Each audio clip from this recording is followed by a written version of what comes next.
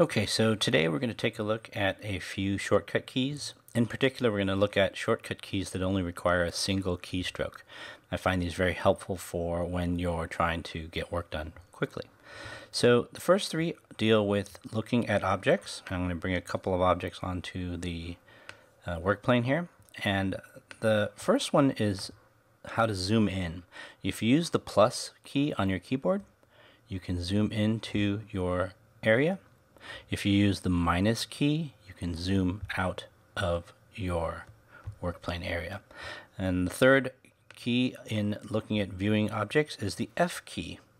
F key does this. It fits your objects into view. So for example, if I were zoomed out like this and I hit the F key, it takes all the objects that are there in front of you and puts them into a viewable distance. If you clicked on a single object and you hit F, it actually focuses and fits that one single object into view. So either selecting it singly, or if you don't select any, it'll just put them all into view. The next three shortcut keys deal with objects themselves. So for example, if I were to click on an object, I could turn it into a whole using other features that you've seen in previous videos, either selecting this tool here or pulling out these objects here. But if I just hit the H key, it actually creates the whole. Okay, so just like that.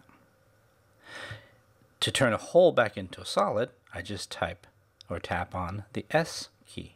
Select my object and tap on the S key. And then the third one for viewing objects is to click on the T key, which will give you transparent. Now keep in mind, transparent is not a whole. Here's a whole, and here's transparent. Transparent is a solid that just allows you to see through it while you're working with objects that are trying to interact with each other. So you're seeing how they fit together. All right. The next three shortcut keys deal with the movement or the use of these objects. And so the first one is D for drop. And you use a D key if you are needing to get objects flat onto the work plane. So for example, right now the cylinder is flat on this work plane, but the others are not. So if I click on the sphere and I tap the D key, it drops it to the ground. Easy way to remember, D is drop.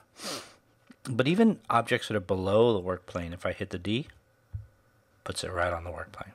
Okay. The next two are align and mirror. These tools are normally available up here, and you've seen some previous videos of mine probably that work on the align and mirror view. But if I were to take and select all three of these objects, and I wanted to line them up straight together, I wanted them to line up in a straight line. While I could go up to a line up there, if I just tap the L key, it brings up the align tools. Okay, and then I can go choose which alignment I want to follow. So maybe I want to align them all up at the front like that. And it does it. Okay. And the second one is mirror.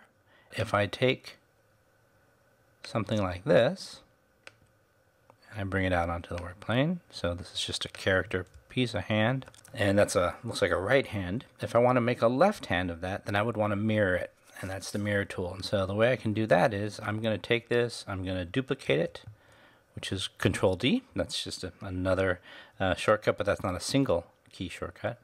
And I'm going to move the copy over this way.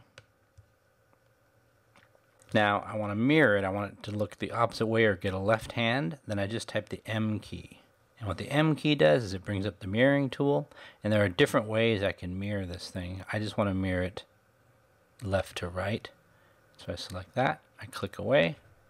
And now I have my left and right hands. So there are your shortcut keys. There's one final shortcut key that I'll probably make into an entire video itself, and that's the ruler. And a ruler is brought on when you want to find out how big something is or how far something is from something else.